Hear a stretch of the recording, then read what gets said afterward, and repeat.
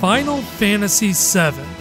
We're 10 seconds into the video, and some of you are already typing your profound love or unrivaled hatred in the comments section, and all I did was say the name of the game.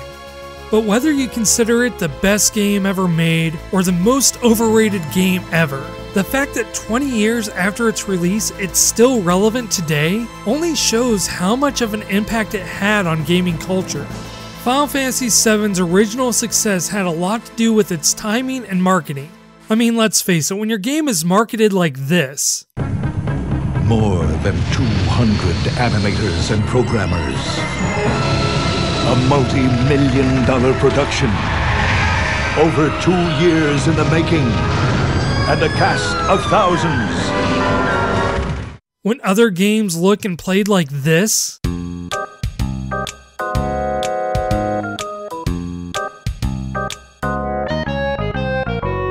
You can't help but sell a million copies.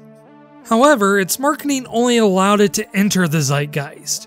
The fact that Final Fantasy VII is still remembered, and is still being discussed and dissected and debated, only shows how important it was.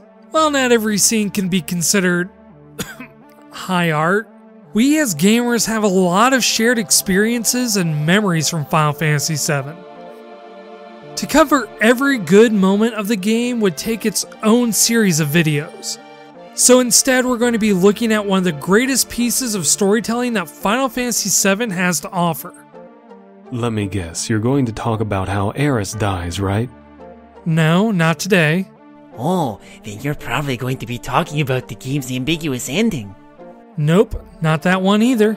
Ah, you're going to talk about the whole questline where Cloud cross-dresses and secretly confesses his feelings for Barrett.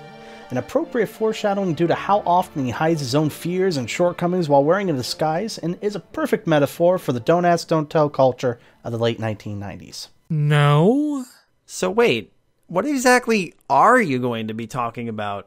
How the game totally ships Tifa and Rude together.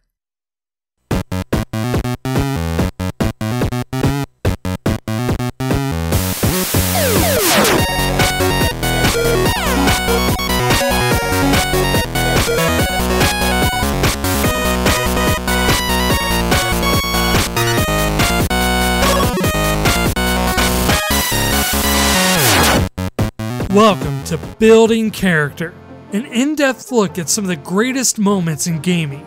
And for our very special first episode, we're talking about one of the most overlooked moments in what could be the biggest RPG of all time.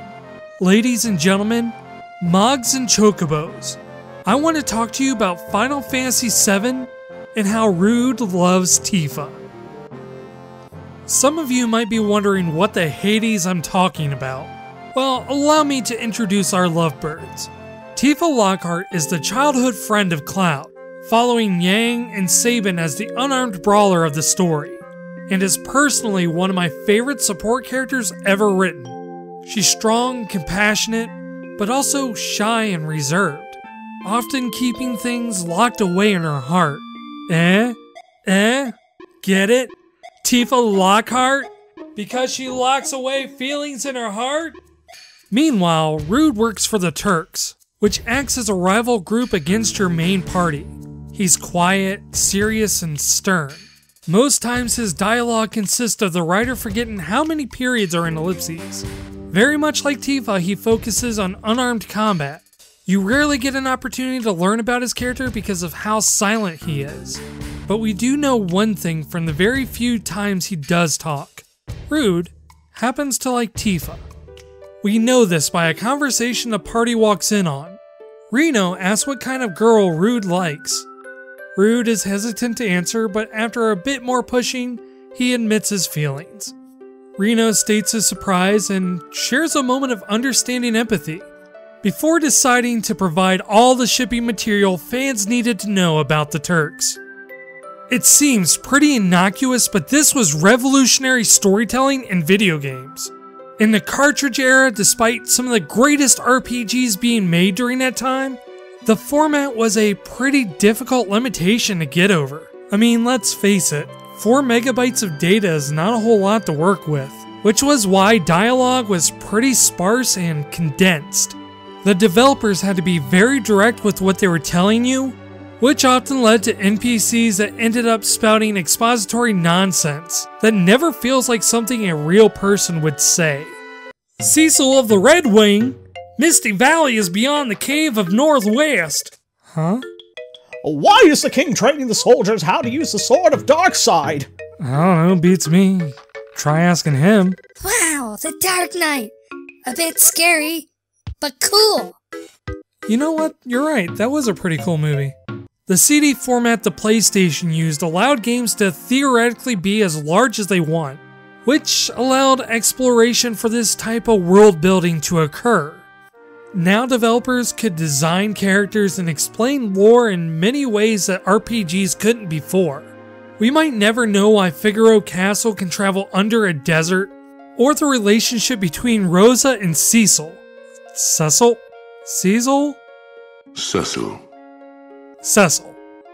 But with this new technology, we're able to answer these sort of questions that we would never find out without taking up that precious memory.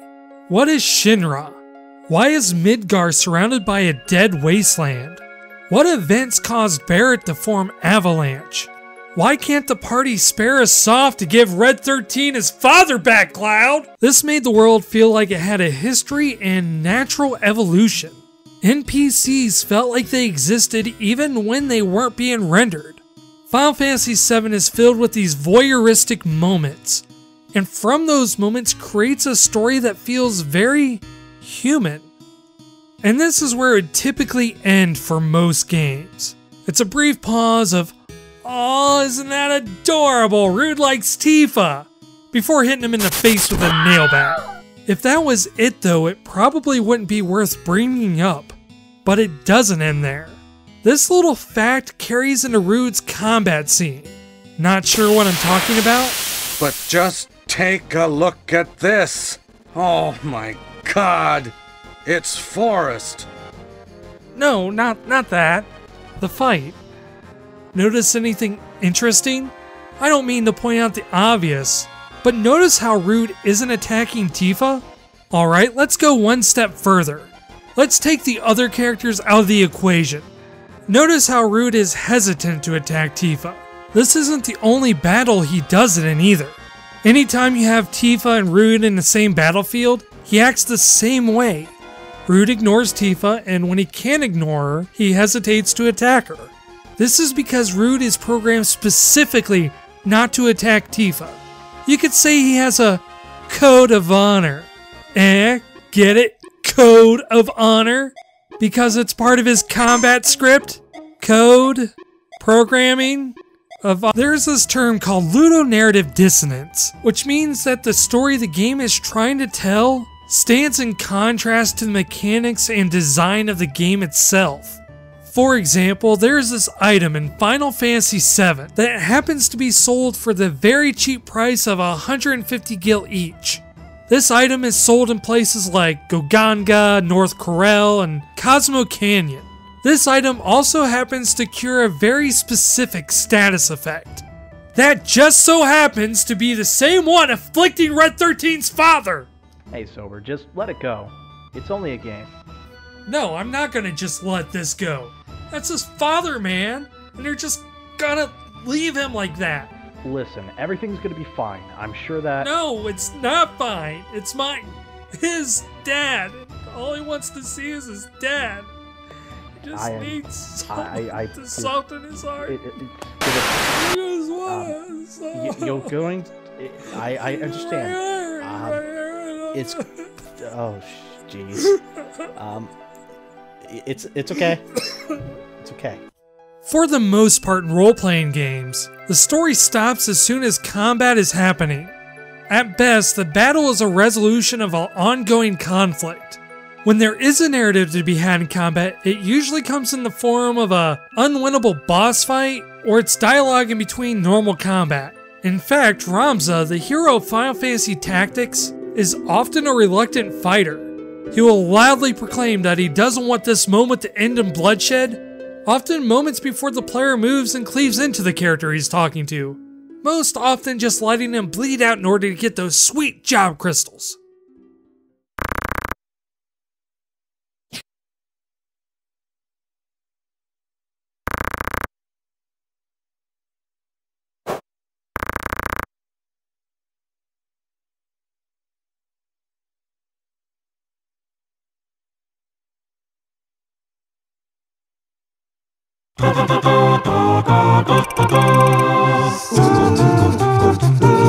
However, this moment of combat between Tifa and Rude is used to tell a narrative that very few people have seen before, or really even since.